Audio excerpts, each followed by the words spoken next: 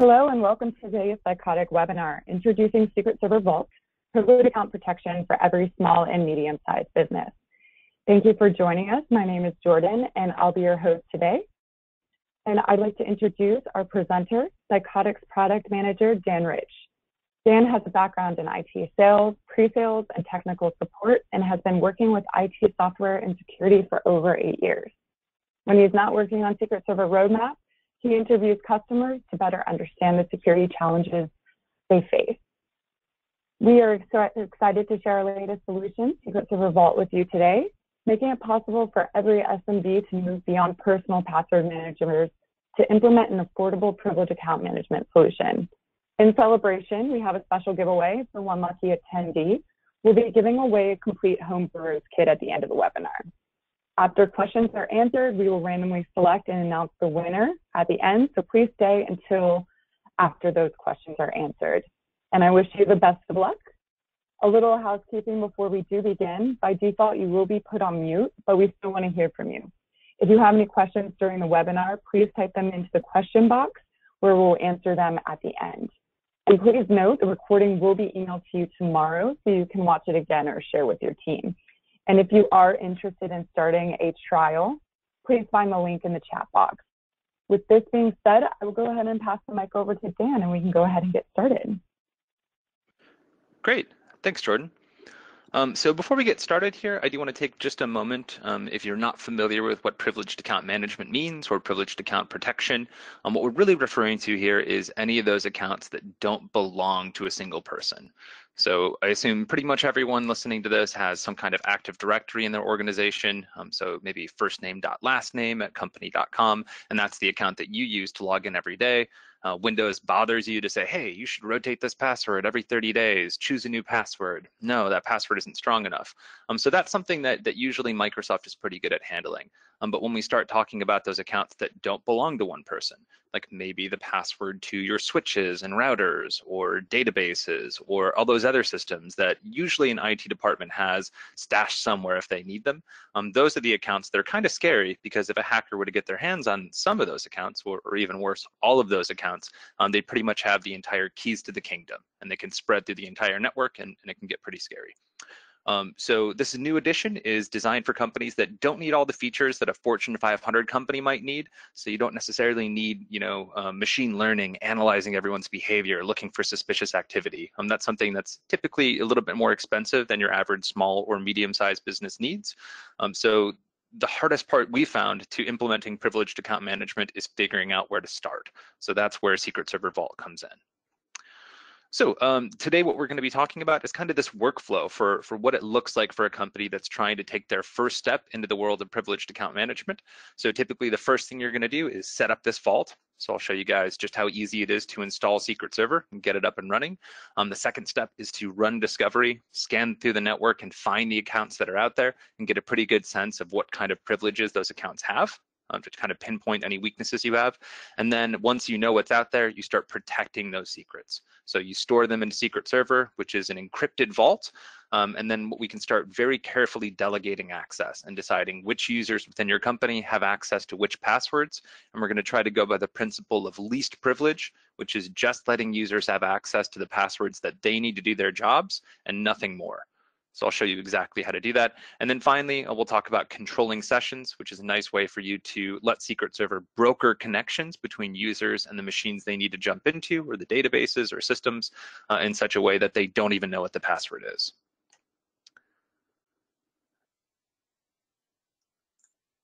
All right, so let's start off with a poll. Now, you guys, this is going to be anonymous, so try to be as honest as you can, but how are you organizing your passwords today? So let me go ahead and start the poll. All right, the poll is open. So our options are Post-it notes, which we see pretty often, spreadsheets, which are probably just one step past that, personal vaults, something like KeePass, or if even anonymously you prefer not to answer, maybe the news isn't great, then you can go ahead and answer there. So while you guys are answering this, it is worth taking a moment to discuss why these privileged accounts are so important. So typically from breaches that we've analyzed, what happens is that after a hacker gets access to one set of credentials, like maybe a standard 80 username and password for a user, what they're going to do is try to use those credentials to spread through the network. So they're going to jump from host to host to host with those compromised credentials, looking for more valuable information. So maybe it's like a spreadsheet, for example, full of passwords. In the case of Sony Pictures, this was like maybe a while ago, 5+ years ago, but they basically had every single critical systems password in a spreadsheet. The hackers found that, and as a result, a whole, I think, summer lineup of movies ended up on the internet for anyone to download before they even hit theaters. So that's sort of the worst case scenario, that somebody finds that spreadsheet full of information, and that's really the scary scenario. And then once they have that information, they can, of course, spread through the rest of the network and start looking for the stuff they really want, which is data that they can sell. So social security numbers from your HR system, or checking account numbers, or customer data that they can steal and sell. Or maybe they just want to use that access to encrypt your whole network and hold it ransom and say, you have to pay us $5,000 in Bitcoin if you want your computers back, which is pretty common as well. So now that everyone is nice and scared, I'd like to show you guys just how easy this problem can be to solve. And just so you know the results, it looks like 10% of you or so are using Post-it notes to hold passwords, which is not a big deal. Some Fortune 500 companies are still doing that, even when we tell them not to. 25% said spreadsheets. 54% of you guys said you're using personal vaults like KeePass, which is great. That's a nice step forward. And then finally, 10% said prefer not to answer. So in terms of that easiness that I was talking about, let's actually take a look at just how easy it is to get Secret Server up and running. So this is one of the things that we are most famous for, is the fact that you can get this vault completely set up and running in under an hour, and even have it scanning the network looking for those accounts in another hour. So call it 2 hours from the time you first hit install to the point where we're providing you with a list of all the different accounts on your systems. So I'll take you kind of through the steps of the installer here. You choose which products you want to install, and then it asks you, do you have a SQL server already installed somewhere that we can use as the encrypted vault for these passwords? Or if you don't, let us install SQL Server Express for you. So this is something the installer can completely do for you. And then it checks to see if you have all the prerequisites installed, so like IIS, ASP.NET, that kind of thing. But if you just want to be lazy and do none of these things, it'll tell you what stuff is missing, and you can click that Fix Issues button, and the installer will actually go through and install all those prerequisites for you. Now, once we've established the prerequisites are there, this is where we actually put in the credentials that we're going to need to access that SQL account. So you can have your IP address, what you'd like to name the database, what username and password you want to use to get into the database.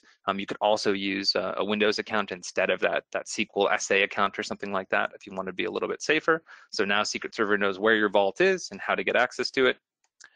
And then the last thing, a piece of information we need to know from you is, what account do you want to create for Secret Server that you're going to use to log in? Now later, I'll show you guys how to log in with Active Directory accounts. That same account that you would use to check your email every morning, you could log directly into Secret Server with it, but there is going to need to be at least one account that is going to work before AD is connected. So once you guys choose that username and password, it double checks to make sure all the settings that you put in are correct, and then the installer does its thing. So this whole process, again, takes about 5 minutes to click through the wizard, and then the installer itself runs for, it says 15 to 40 minutes, but I found honestly to be more like 5 to 10. So the entire install process is extremely straightforward. You don't need to talk to our support team, even though you have access to them, whether you're doing a trial or you purchase the software, you have complete access to our support team. No one is going to try to charge you extra money for professional services while this process runs. This is something that honestly, even an untrained user can get through very easily. So you don't need to hire outside experts to get this thing up and running. All right, and so that's it as far as the install process goes. So now I'd like to actually open up Secret Server and show you some of the stuff that we've been talking about. So what we're going to do is talk about how to set up your folder structure, which is more important than it sounds, because we're going to be using that folder structure to decide which users get to see what passwords. And then I'll show you guys how to link those folders to Active Directory groups. All right, so go ahead and actually log out just to show you guys what that experience looks like. So what we're going to do is just log into Secret Server, and then, come on, buddy. course, I froze it mid-webinar. Let's give it just a moment. Okay, so we are going to log in with a local account, the one that we would have created with the install process. But if we did want to log in with an AD credential, this is where we would just choose our domain. So users can just log directly in with the same account they use every morning. They're probably not going to forget the password that they use in order to, access their computers. It means that they don't need to have a separate account that they're going to be using in order to log into Secret Server. So this is just one more way that the administration of this product is going to be a lot easier for the people that are actually running it, because they don't have to worry about constant forgotten passwords from users who are trying to access the system. They're just logging in with their AD account. So once we get in, we call this page the dashboard. So right now, the central window is showing every single password that I have access to, but it's really important to note that there could be hundreds of other passwords stored in here that we call secrets that are completely invisible to me because I don't have access to view all of them. So I could say, for example, show me only accounts that have admin somewhere in the name or description. Or if we wanted to, we could do it by template. And I could say, I only want to see Active Directory accounts, and it'll filter it that way. So it's pretty easy to find the information that we need, but really it's this folder structure that governs that access. So I know I mentioned that there could be hundreds of secrets that are invisible to me right now. The same is true of folders. There could be 30 other folders here or more that are completely invisible. And if someone doesn't have permission to view a folder, it's going to be invisible. So if we wanted to look at this infrastructure folder, all I have to do is click edit, and now I can see exactly who has access and who doesn't. So if you're not on this list, the folder is invisible to you. And the most important entry on here is this Active Directory group. So what we did is, instead of just listing out all the users that we would like to have access to this folder, we're going to directly attach an Active Directory group right to this folder. So now anytime somebody gets added to that group in AD, they automatically have the ability to log into Secret Server, and they automatically have access to the correct folder that has all the right secrets. So this means if you hired a network engineer, for example, no one has to go through and add that person's name to all those different secrets they might need to do their job. It's going to be completely automated. And then if that person gets removed from Active Directory, their access also gets removed. So you don't have to spend a whole lot of time nitpicking these permissions and changing them from day to day, since once you set up that initial folder structure and decide which teams or users have access, things can pretty much run on autopilot. And then we can go a little bit further than just deciding who has access to what. We can also decide who has edit rights. So maybe if you have a newer employee or something that you want them to only have read access instead of the ability to make changes, or if you want to make them an owner, they can do what I'm doing right now, and they can change other users' permissions. So we have to be a little bit careful with who we give those owner permissions to. And then the default behavior in Secret Server is that once we create a folder, all the subfolders are going to inherit those permissions. So our infrastructure team, that team can decide what kind of subfolders they'd like to create, how they want to organize their secrets or passwords, but all these different folders are going to inherit that parent folder's permissions. So typically what we see is that each one of these root folders has the permissions for that team, and then the team is kind of using subfolders to just organize things for better access. Now, I know I mentioned that Secret Server is largely aimed at shared accounts, those privileged accounts, but that doesn't mean that users don't have a place to put their personal stuff as well. So each user has a personal folder that they can add their own stuff to. Now, typically, we're not talking about like really personal stuff like your banking info or your credit card info, because there are some situations where admins will need to use a break glass feature to look into personal folders. Like maybe if somebody leaves the company and they left some really important info in their personal folder, then the admins could use that break glass feature. But because the admins of Secret Server might have access to your personal folder, we recommend only keeping stuff there that you would use at work professionally. So maybe your password to different portals that you would use for a time clock, for example, that kind of thing. So let's jump back to our PowerPoint, make sure we didn't forget anything. So we talked about root folders, subfolders, personal folders, and how to link Active Directory directly up to those folders to make things a lot easier to administer. Now, the next step here is that we need to start filling these folders. So there's a couple ways we can do this. I will talk about discovery in just a moment. But before we do that, I think it would be helpful just to talk about the import function. So let's say that you have something like KeyPass, which apparently 50% of you do, or a spreadsheet full of passwords. What you can do is you can click Import Secrets, and this is where we can either say, okay, I have a whole bunch of Active Directory accounts, and I just want to paste the spreadsheet directly in. And so that would give us the ability to basically just import a bunch of comma delimited information and create secrets out of that. So we just have to arrange the columns in the right order. So secret name, domain, user, password, notes, that kind of thing. Or there is actually an import-export tool that we have that helps you to basically export the information from a KeyPass database or a few other popular vaults, and then it'll convert it into a format that Secret Server can digest. So it's not going to extract forcibly those passwords from KeyPass, but if you go into KeyPass and say, hey, I want to export this info, Secret Server is going to be able to import it pretty easily and just automatically get all those secrets added to the correct folders. So this is a really easy way to kind of jumpstart this process. But if you don't have all the information you need, and probably you don't, that's where Discovery comes in. So what Discovery is going to do, I'll pop back to this, is it's going to scan each host that it finds on the network. So you'll tell Secret Server, hey, I want you to scan this particular Active Directory domain, or maybe if you're a Unix Linux shop, you could say, I want to scan this IP range, looking for those hosts. And then we're going to provide an inventory of all those local accounts that we found. And one of the most important things about this is that we can also see which of those accounts have administrative rights. So this way, if maybe, let's say you took away local admin rights from a bunch of users, and then you do the scan, maybe you'll find that, whoa, there's a bunch of accounts we didn't know about that are on these computers where people were creating administrative backdoors for themselves. Or maybe this is a sign that a breach has occurred and a hacker is actually creating those their own accounts. So you just really need to be armed with that information to make good security decisions. And then of course, the last step here is that we will create a secret for whatever accounts we found that you want to manage. So in terms of that process, we would go to Discovery Network View. And this is where Secret Server is going to provide us with that kind of inventory that I was talking about. So here we see all the different machines on our network. I don't know if you can tell, but we have a Mortal Kombat nerd that built our test lab. We can see all the different accounts that are on each machine. And the most importantly, which of these are local administrators. So if maybe one of these came as a surprise to us, we could say, wow, we really want to take care of this. Let's go ahead and start creating secrets. And some of these already have secrets. You can see some of these are managed, and then there's a link to the account right there. But for the ones that aren't managed, we could say, you know what, I only want to hear about accounts called administrator. And so once we limit that down, did I spell that wrong?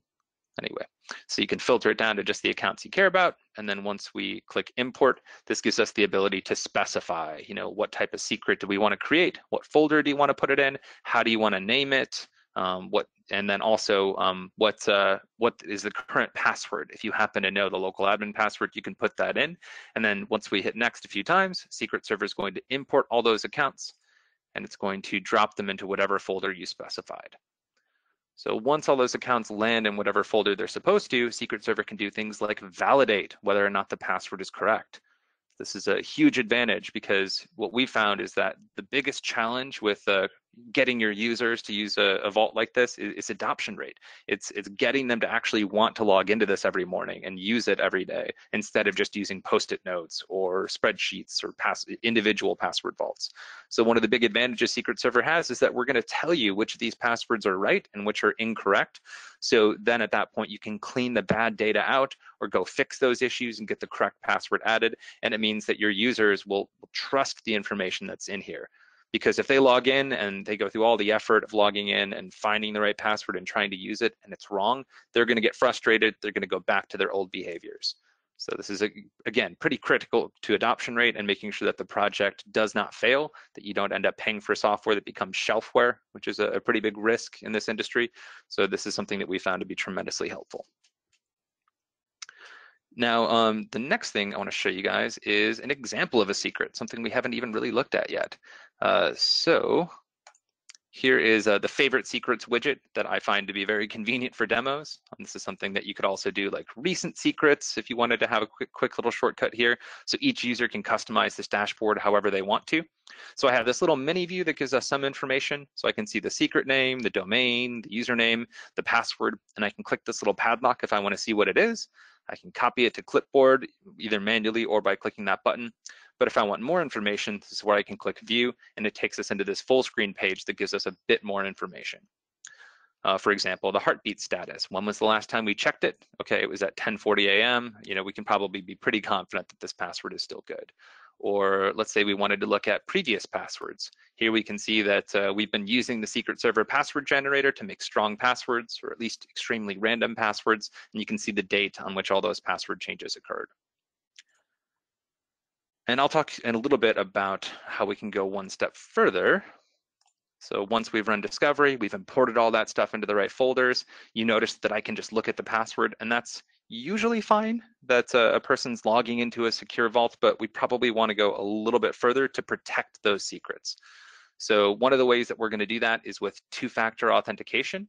So this means that that scenario that I gave before where somebody's Active Directory account got compromised is not going to be quite as scary, because we're going to force users to pass a two-factor check on their way into the vault.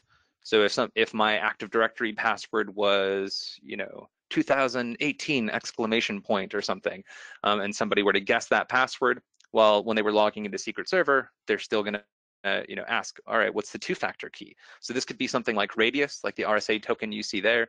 It could be Google Authenticator, which is completely free and great. It could be Duo, which is somehow even easier than Google Authenticator to use. So you have lots of different options for that two-factor, but it's either going to be something you have on your person or a text message or some app on your phone. So it means that hacker would have to physically have your phone, basically, to get into Secret Server. And then the next step we can do is we can start tweaking some permissions within Secret Server. So we already talked about how to control who can access each folder, but in this case, we're going to go a little bit further and say, all right, we need to decide who is going to be an administrator within Secret Server. So I can go to admin users. I can see all the different people who are currently, able to log into Secret Server. And then we can see some information like which of these people have two-factor turned on, when did they last log in. And so we could do something like, you know what, let's just grab everyone here. So I'll just highlight everyone, and then we're going to do a bulk operation, and we're going to turn on Google Authenticator. So turning on two-factor is pretty easy for all these different users, but one other thing we need to do is decide who's going to be an administrator in here, and that's where roles come in. So these are all the different default roles, and you can see that the administrator role has pretty much every possible permission. So they can do backups, they can configure all sorts of different stuff, pretty much everything possible. But our standard user permission is much more limited in what it can do. So, sorry, this whole demo environment is running on a laptop, so once in a while it hiccups on me. But I guess it's worth mentioning you should probably install this onto a server. Okay, so here's the default user role, which we can see is much more limited in what it can do. So they can add secrets, copy secrets, delete secrets, all that good stuff. But for example, one thing that a standard user can't do is create folders. So if you said, you know what, I want to change that. I want to make it so that our standard users can create folders. I don't see the harm in it. Well, now you can see all these different options. So we could just go to administer folders, pop it into the left column, and now our users have the ability to create folders. Or you could create a new role from scratch and call it folder admin, and maybe give that to somebody on top of their existing user permission. So we get pretty granular with what you can do with these permissions, and then once we have them the way we like them, that's where we can start assigning roles. And this is where, again, we can see right now we only have a single administrator, but if we wanted to add more people, this is where we could choose either individual users, or, as I mentioned before, Active Directory groups can also be used. So anyone who's in maybe an AD group called Secret Server Admins automatically gets added to this group, and now they can do all those administrative functions that we talked about within the program. And then one last thing I wanted to mention, I think you guys saw those like relatively weak passwords being used here. I think it's like 12 characters long. So if you really wanted to be gung-ho about it, that's where you can go into secret templates. And this is where we can customize pretty much everything about secrets. So I could say, you know what, I want to look at password requirements, and our default password requirement is only 12 characters, but maybe we'd like to change that to be something more like 16 characters. Or if you really want to go out, you could say, you know what, we want to make this thing 50 characters long, and every time somebody uses the secret server to generate a password for them, it's going to create a 50-character password.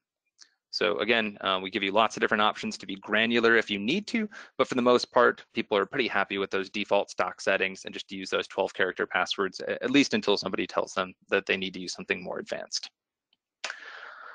Now, I mentioned before that letting people see the password can sometimes be a little bit of a risk.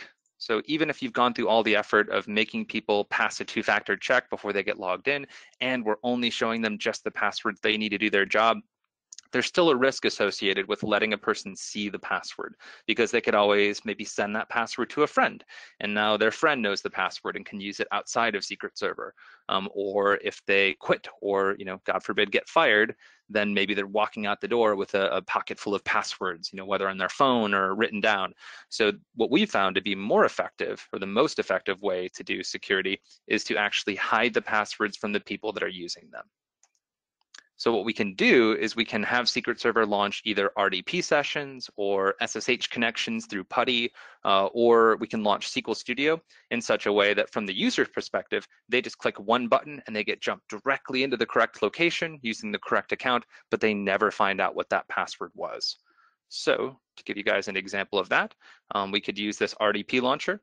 So in this case, if I want to use the secret, I'm going to have to enter a comment. So I could say, webinar is my reason. And then in this case, now we have a little bit of extra information about each user's access. But you'll notice in that password field, there's really no way for me to find out what this is. That padlock icon, the copy to clipboard icon, they're all gone. So the only way for me to use this account is by clicking this launcher icon. And then we'll see that Secret Server just opens up the RDP client and jumps me directly where I need to go. So now I can do my job, but I can't give this password to my friends. I can't walk out of the building with this password, memorized or anything like that. So it's, again, pretty important from a security perspective to be able to hide those passwords from the people that are using them. And again, it's not just RDP, even though that is the most common. We could also launch a Unix Linux session. So here we have, I believe, a Linux host. And I can click the RDP, or excuse me, the SSH launcher, and we'll see that PuTTY pops up. We have a nice little, terminal looking window here. Or we could do the exact same thing for SQL Studio. And I could let maybe our DBA or somebody else who needs access to the database jump right in, again, without knowing what this password is. And SQL Studio starts a little bit more slowly than the other two, but again, it's pretty close to instantaneous, certainly faster than that user looking it up in a KeyPass or a spreadsheet or a Post-it note and then typing it. So our goal here is to make your admins' lives easier while also making things more secure, because if you say this is way more secure, but it's going to take you 10 times as long, they're probably not going to go along with it. They're going to do everything in their power to fight you on this and use the stuff that they've been used to, because admins don't like being slowed down. They want to be able to get their work done quickly. Typically, those guys are pretty overworked, so anything we can do to make their lives easier is going to be great. And then last but not least, there is the reporting aspect of this. So if you're an administrator for these systems, this probably doesn't concern you very much. But if you're the manager of one of these teams or somebody who's responsible for this information, it becomes critical that you have all this information at your disposal. So Secret Server does store audit information about exactly what user performed which action at which time. I'll show you guys that in a second. And then there's a whole bunch of different reports that you could either view in your browser, you could schedule it to be emailed, you could even make widgets to just kind of get a sense of what's going on through a dashboard rather than looking at individual reports. So first, let's look back at that secret that we looked at before, that very first one where we can look at the password. If I click View Audit, this will give me all the information about what happened. So you can see that I viewed the password a few times, I displayed it, I copied it to clipboard. Earlier, I changed the password. So all that information does show up in here. We can see timestamps on exactly when that happened. But if you want to go a bit further and actually see some more widespread information instead of just one secrets, we could say something like, how about this? What secrets can a user see? So this would help us to spot check our permissions. So we could put in a certain person that we don't trust, like maybe Clark Kent here, seems like a suspicious character. We'll hit update report. And then now we can see exactly what passwords that user has access to, just to, again, to make sure that our permissions are what we thought they were. Or if we wanted to maybe see who hasn't logged in the last 90 days. Maybe we forgot to disable the account of a user. Here we can see some more accounts of people that just haven't logged in a while. And if we wanted to have these reports sent to us, all you have to do is click schedule, and then Secret Server will say, you know what, let's create a new scheduled report and email it out, maybe every Monday morning or something like that, to a manager that needs to know some of this information. And finally, if looking at reports directly or scheduling them and getting them in the email doesn't appeal to you. A third option would be to just use the dashboard customization I talked about before, and you can just start basically attaching reports to a tab here. So I can just make a new tab, fill it with whatever reports I want. I can name this tab whatever I want, and it just gives us an idea of how discovery scanning is going, which secrets are being used, which passwords meet compliance or don't, or even just a general activity feed that shows you everything that's been happening. So you can see all the stuff that I've been doing today is listed there. So reporting, again, not super interesting typically, but there is one report in particular that I think is kind of fun. And so we mentioned that situation before where somebody leaves the organization, again, maybe willingly, maybe not willingly, but what the user audit report lets us do is it lets us see all the passwords that a user had access to during their tenure with the company. So let's say this admin John Doe started on January 1st, today's their last day. We can now get a list of every single password that they saw that has not been changed since. So basically everything they might have written down or memorized, we have a to-do list to go through and change those passwords just to make sure that we don't get into a situation where somebody gets fired, drives to a nearby coffee shop, hops on the Wi-Fi and starts messing with company resources. You have a nice report here to show you exactly what stuff needs to be changed that that person might know. I've got to breathe for a second. I've been talking for 30 minutes straight.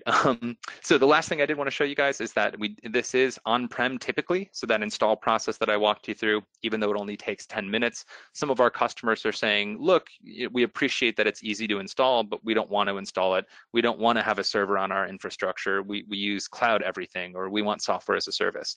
And that's where Secret Server Cloud comes in. So all the features that I just showed you will work through something that we call a distributed engine. So basically, even though Secret Server Cloud is being hosted in Azure and your users can log into that Secret Server website anywhere they want to, even if they're not on the company network, the way that we're able to access your network to do things like discovery scanning or heartbeat, where we check if the password is correct, is through this engine. So all you have to do is install this single Windows service on whatever machine you want to. Secret Server Cloud is never going to talk directly to the engine. All the communication comes from the engine first. So the engine, Secret Server says, well, I've got a bunch of tasks ready for the engine. The engine phones home and says, hey, do you have any work? And Secret Server says, I certainly do, sends it to the engine. And then after the engine does everything it needs to do, checks 100 passwords, for example, it then reports back to Secret Server Cloud with all the results to say 30 out of these 40 passwords were good, 10 were bad. And then, of course, Secret Server updates that information so anyone that's actually viewing that page can see the latest and greatest. So I've been talking for 30 minutes straight. Let's give you guys a chance. So if there's any questions that you haven't asked, please feel free to use the kind of chat or question function. And then Jordan can kind of go through a few questions here. Yeah, we have some coming through here. So first question we have is there an import, or I guess you may have covered this, but just to confirm, can you import from other competitors' software if downloaded to a text file? Yep, absolutely. So you just have to do a little bit of work cleaning up the columns because Secret Server is expecting that data to be in a certain order. So we saw like secret name, username, password, domain, that kind of thing. So you might just have to put it in a spreadsheet and kind of reorganize the columns a little bit. But yes, it's pretty easy if you get the data in the right format for Secret Server to absorb it. Excellent, thank you.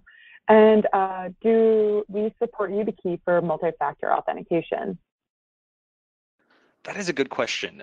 If we don't have it right now, we are working on it because I know that's pretty huge right now. I think Google is also coming out with their own version of like a YubiKey type thing. I'm almost positive the answer is yes, but hang tight. I'll get an answer for you by tomorrow. Perfect. And where does the RDP launcher launch the RDP app from? A jump server? Nope, no jump server. It's actually opening the RDP client locally on each user's computer. So the first time you want to use a launcher, Secret Server will ask you to download something called the protocol handler. So it's not like an agent or anything that runs permanently.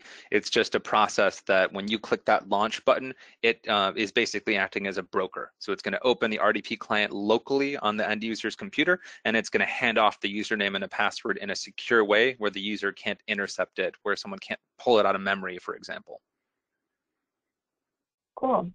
And can Secret Server logs be sent to logarithm SIM? So the higher editions of Secret Server can do that, but Vault Edition, no. So you do have access to pretty much the same information. So if you browse to admin system log, you have the information right here, and you could, if you wanted to export it regularly. Hold on, let me try that again. Come on, buddy. And you'll have all the information about what's going wrong or any errors or any actions that are happening, and you can export it out. But no, that pipeline of data to a SIM solution, we're kind of assuming that customers who have something like Splunk probably need a higher edition of Secret Server. Okay. Next question we have here is, so in a nutshell, this software uses a KeyPass-like password storing system merged with an Active Directory-like security group. Yep, and then also is using some sort of RPC functionality to go out and validate those passwords as well, which is a pretty big differentiator. But yeah, that's a good way to summarize it. Okay. And the question is replica servers, question mark. We may need additional information on that, or Dan, do you know what that person may be referring to? I think they're probably asking about high availability, which is again something that does get included in some of the higher editions of Secret Server, where you could have 2 or 3 or more of these web servers running concurrently and sort of load balance together, so that if one goes down, people can access the others. But no, if high availability is really important to you, I would recommend looking at the cloud version, since we do include it there, where we're hosting it in Azure. We want to keep it up, as close to 100% of the time as we can. But if it is going on-prem, no, you would be limited to just one node.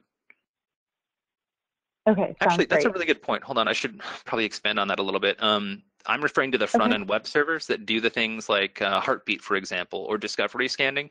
But if you're talking about the back-end database, that's something where if you have a Microsoft SQL license, which most organizations do, then you have the ability to do stuff like mirroring or always on, where you could have a cluster of database servers all, kind of automatically failing over. So from that perspective, you could do some high availability on the back end, and then all you'd have to worry about is if the front end server went down, well, you could just use that, maybe a copy of the VM to get it back up and running. Or worst case scenario, if you had to install from scratch, you'd be looking at maybe 15, 20 minutes of an outage when you went through that install process that I just showed you. And then Secret Server would say, is there an existing database? And you'd say, yep, all my data is already in there, and it would just connect right back up. Excellent. Next question here is Secret Server in Azure multi-tenant, or each client must have its own installation of Secret Server in Azure?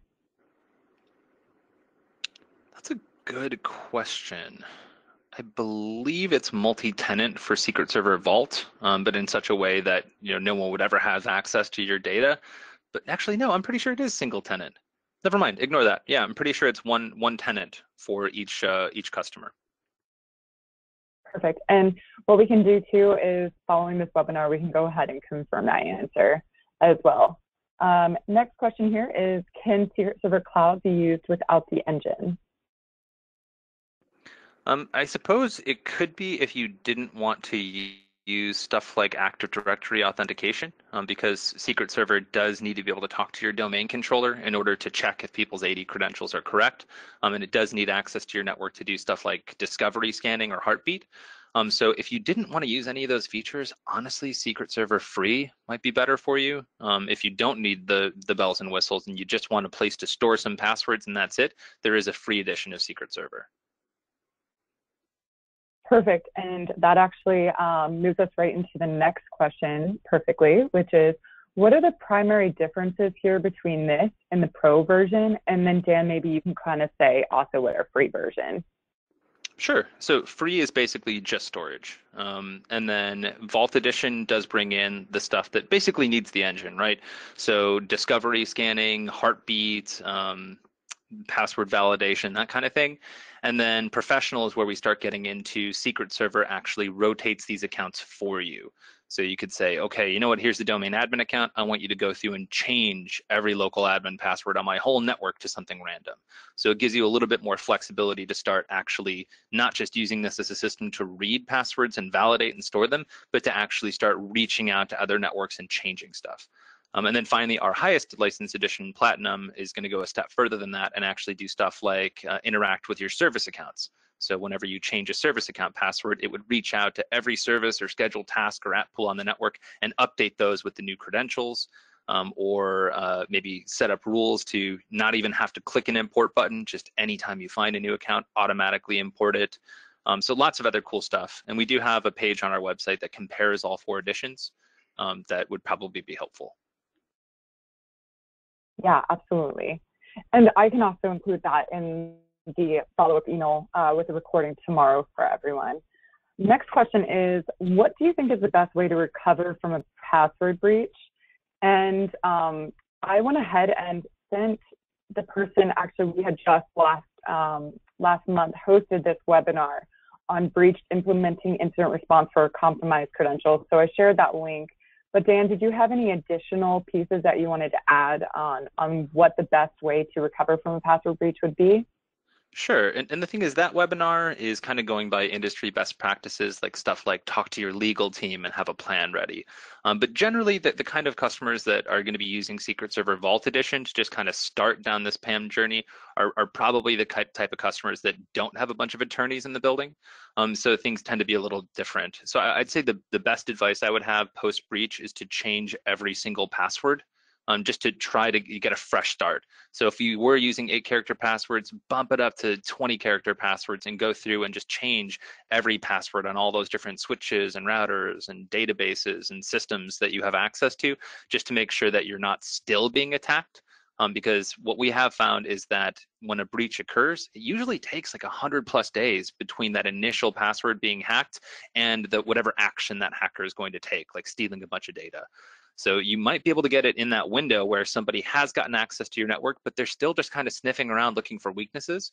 So if you go ahead and just rotate out all those passwords, then you can start digging through logs and trying to do some investigation, figure out which account got hacked. And then one other thing that we haven't really talked about on this webinar because we don't offer it as a product, but something that's just really great best practice in general is to do phishing training for your employees so they know not just how to not click a bad attachment, although that is important, but also if somebody were to call them and say, hey, I'm calling from Duo, would you open up your Duo app and tell me what the number says? Like, you really need to train people to not trust that kind of communication, because phishing is usually just working based on, you know, politeness and trust, and the fact that if someone sounds official and they're asking for this information, it sounds like you should give it to them. But that kind of training can be counterintuitive. And I even know some experienced IT admins that have been fooled by emails that say UPS attachment or UPS shipping label, and they happen to order something on Amazon the day before. So they click it and it turns out it's ransomware. It shuts down their computer.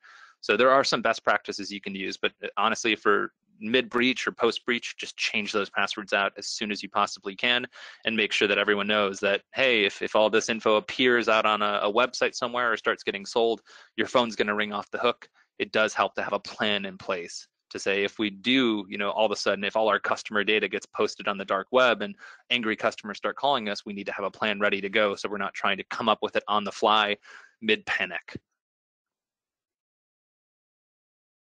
Great, thank you so much. Than you needed. No, that was good. That was great. Next question here is, can you talk about installing on multiple servers for redundancy purposes? Yeah, that's a great point. So Secret Server does give you the ability to do a few different activations, and the assumption there is that you might have multiple instances for production or like dev test, that kind of thing. So and also disaster recovery. So if you wanted to have a second node set up somewhere that, you know, if the primary node does go down, you could just flip the switch and activate that second one. The difference between that and the high availability I was talking about before is that they both can't be on active, talking to one another. Instead, you would just have one primary and one failover. If the primary goes down, it just takes 5 minutes for someone to go flip the switch and turn on that second one. And if you're really tech savvy, I have talked to some customers that have automated this process. So if you're a PowerShell wizard, maybe you could set it up so if the primary goes down, it automatically, you know, brings up the secondary and changes DNS to reroute everyone to that second one. But typically, again, for the kind of customers we're aiming Vault at, it's just going to be a manual 5-minute process of flipping the second one on and then, you know, turning the primary off and either sending users an email that says, hey guys, Secret Server 1 is down, please browse to Secret Server 2, or again, you could just make a DNS change. Great. Perfect. And can secrets be exported or printed in case the server is down or inaccessible? Yes, absolutely. And so we want to be kind of careful with who we give that power to, the export secrets. So this is where each user is going to have to put in their password before they can export it, just in case, you go to the bathroom and someone sneaks up to your desk and tries to export all these secrets.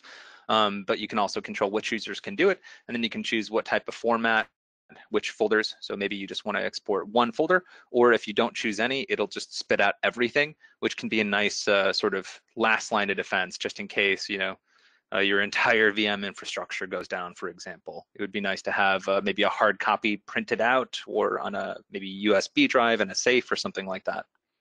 Good question. Yeah, a lot of great questions coming through. And then we have another one on users. So how can the user edit passwords in his or her personal folder? So anything that's in your personal folder, you're going to have owner rights on. So that means that you'll have the ability to just click edit. So for example, this guy has a SQL account in here. So we have the server, the username, and the password. So if I click edit, then that'll give me the ability to show the password. Hopefully this is real classy, password one. So this is where we could just go ahead and enter our new password and see it if we want to, and then save it. Or you could let Secret Server generate it. I should probably do this right. And then let Secret Server generate us a better password that we would use. And then we would save it.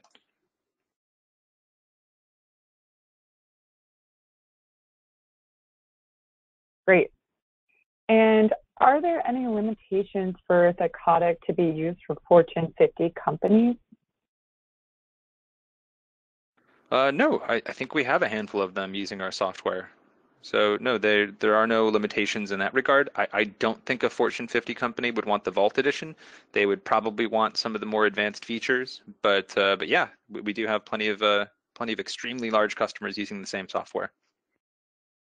Yeah, absolutely. And who does the installation on Azure, Thycotic or each client reseller? So it's software as a service. So we handle all that for you. And it's not even like a person is going to go roll up their sleeves and install it for you. It's a completely automated process. So if you wanted to start a cloud trial, you just go ahead and click provision or something like that in our cloud portal, and then it spins it up for you and you can log in. So no, you're never going to have to do those install tasks if you're using the cloud version. Now, with that being said, we do have some customers that have chosen to install this into their own cloud. But it gets a little bit weird with like the distributed engines and things. So I would recommend either using the software as a service or the on-prem, at least for Vault Edition. Once you start moving into those higher editions, you can actually buy more distributed engines. So you could build your own cloud product, but Vault is not really appropriate for that. Great. And we'll take this as the last question, and all other questions we'll go ahead and answer. We'll follow up personally with you. But last question here is, if someone has administrator access to Secret Server, do they also have access to all passwords? So there is a way that you can do that called unlimited admin. And I actually was tinkering with this before the webinar started. So you might have saw me dart in and turn this off at the beginning. So this unlimited admin mode, you can be pretty careful about who has the right to turn this on. So one thing that we recommend for security is that you could make it so that one user has the ability to turn this mode on, but not benefit from it. And a second user cannot turn it on. They'll never see this button, but when unlimited admin mode is turned on, they can look into every folder. So what you end up with is a situation where it kind of takes two people turning the key at the same time in order to flip this on. But now I can see every personal folder if I have to go digging around in someone else's stuff. So everyone sees this big blue banner, not just admins, that says, whoa, unlimited admin mode is on, be careful. There's also a report that you can run that shows you all the actions that were taken while unlimited admin mode was on, just to make sure that nobody can abuse this feature. You could also set up something we call an event subscription, which we didn't really have time to talk about today, which is an email alert that you can send when specific actions happen. So we could say, for example, I want to create a new event subscription, and I'll call it unlimited admin alert. And then we're going to email everyone, and the event is going to be unlimited administrator mode was enabled. So you saw that literally took like 15 seconds, and now we have an alert that's just going to blast an email out every time somebody turns this mode on. So lots of stuff we can do from a security standpoint to protect this feature, but yes, it does exist, this break glass feature. Excellent. Thank you so much. Um, Everyone else that we were unfortunately unable to get to your question, we will personally reach out. And Dan, did you have anything else that you'd like to say before we go ahead and announce the winner of the Homebrewers kit? No, I was going to say I'm very curious about the home brewer thing. So yeah, let's get to it. Awesome. Yeah. No, it's the first time giving this away. So I'm excited to go ahead and announce the winner as Cole. And we will go ahead and Cole will follow up with you immediately after this webinar to go ahead and get that sent to you so you can start crafting up your own brews.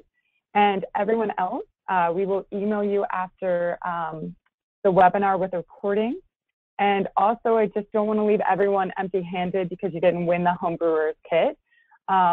If you are ready to go ahead and kickstart your privileged account management security program, and you want to go ahead and start a trial of Secret Server Vault, today until Monday, we will go ahead and send you a $10 Amazon gift card for anyone that does start that trial. And you will receive a link in your webinar recording email tomorrow with the link to start your trial. So use that link to get your $10 Amazon gift card.